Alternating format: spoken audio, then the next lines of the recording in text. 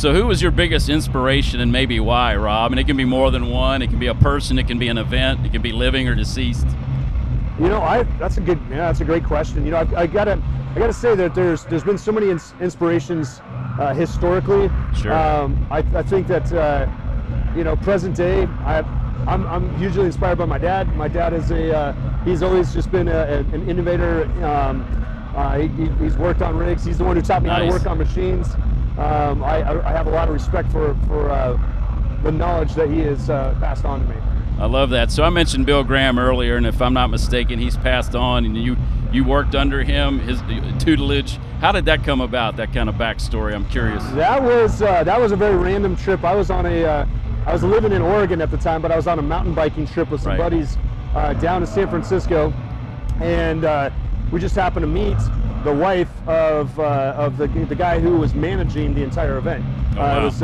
It was the Tibetan Freedom Concert in Golden Gate Park in 1996. Nice. And we just met her, hit it off at a coffee shop of all things.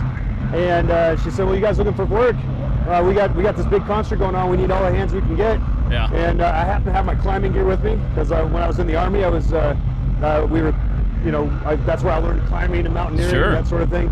And happened to have my climbing gear with me. Like, oh, you got climbing gear? You're a rigger. And so next thing I knew, I'm just climbing steel, building that giant set in Golden Gate Park. Now I want to back up a little bit. I'd referenced to your military background very loosely, but you were in the 10th Mountain Division of the United States Army. Do I have that correct? That is correct, yeah. You turned 21 and you were 22, 23, pretty young guy.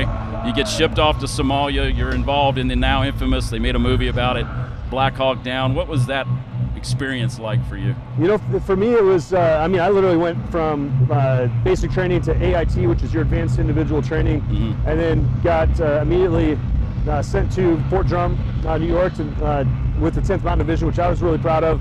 Being from Colorado, the 10th Mountain Division was started in Colorado. Originally during World War II. They were ski and mountaineering troops. So for me, they were legendary in Colorado, so I was excited to be working with them. Of course, you know, my first deployment, they shipped us to the desert. There's no mountains, no snow. I did 2 tours over there. It was some good guys. We really had a very life-changing experience there.